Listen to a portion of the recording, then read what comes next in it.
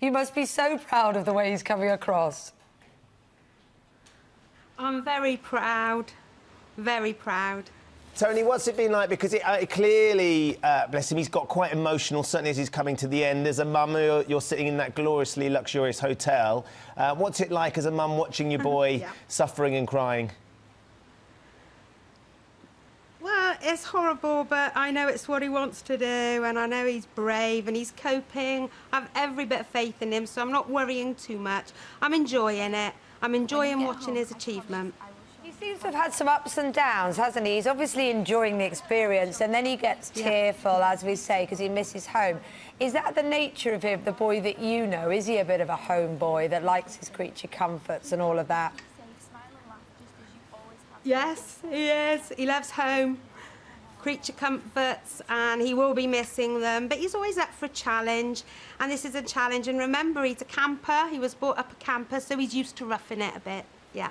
Fair enough. Now, Tony, there's been quite a lot of friction in the camp, certainly up till Lady C left. George managed to keep himself out of that. Was that difficult to watch, to see that friction in the camp, knowing that George was in amongst it and it's a very focused environment?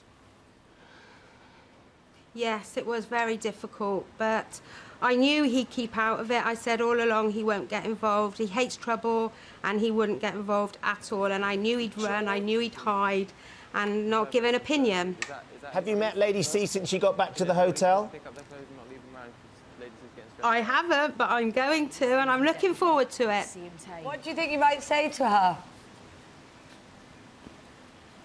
I think I'll just say, hello, hiya, give her a hug, give her a kiss. We're doing a lot of that, kissing and hugging each other. Yeah, I'll do that. That might be the safest option, I think. Very sensible. Now then, Tony, we can't have you on without talking about the heart that seemed to be aflutter for your boy in the jungle. It started off with Georgie, of course. It seemed like George and Georgie were getting on. Now Fern was enjoying a little bit of flirty banter. Flanter last night. Have you got a preference? Yes, I mean, what do you think? Do you think any of these ladies would be fine choices for your son? I think any of them will be fine. They're all gorgeous girls, lovely, warm women, all of them. And they'll just join all his other women. They'll be his friend. He's got so many female friends. Loads of them. They'll just be one of my girls. Ah, that's what he tells you, Tony, I suspect. But anyway, listen, not only is George seemingly the perfect son, but you seem to be the perfect mother-in-law. How lovely is that? Great to chat to you. And you, thank you, thank you.